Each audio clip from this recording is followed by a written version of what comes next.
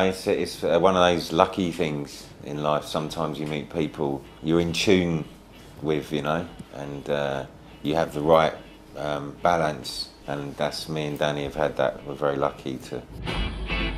Conflict is inevitable, like controlling. I think I've just always been obsessed with kind of being new and, you know, changing your way of thinking when you do music and not trying to do the same process, you know. So every album is very important. So, you know, I'd be scared to do the same thing again and again and again. That's what it is more. It's more about a fear of repetition, you know. It's a collective. It's pretty stable now. The people in, like Dave and Pollard, have been with us a long time now, so it's kind of stable. But we always do have new people coming in for sure. The success in the rest of Europe and, you know, and other places, you know, in the Middle East, it's crazy where we have fame. But I think France was always the first place that that people loved it, and then other countries followed after. So I think France really is our home as far as our fans. You know, it's France first, and then everywhere else.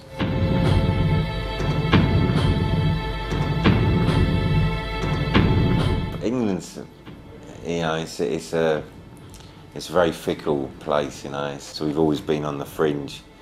But, you know, we're doing more work in London and in England now. We're going to be doing the Roundhouse next year, which is a huge thing for us to play in the Roundhouse next year. England's very about scenes and fashions, and I don't think we've ever really fitted into any of the thing, but we've always been sort of going, so, you know, we're collecting fans on the way. But England's a great place, man, for music, you know, and there's so many great artists there, and, you know, I love that vibe, I love that atmosphere in England for music. It's very, very unique.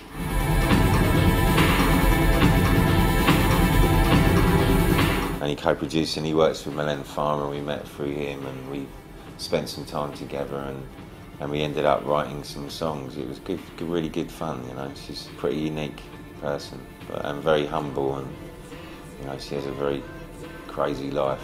You know, her fans are really insane, you know. They're crazy about it. We just wrote some music, and we played her some music, and she said, yeah, I like this song, and she went and she wrote lyrics, and then we went in the studio in London and just messed around with it, and yeah, it was great, and then had some drinks together, and, you know, it was a good fun to do it. It was good. We got 2 new records next year, but I can't really tell you much about it, I'm afraid, because it's secret.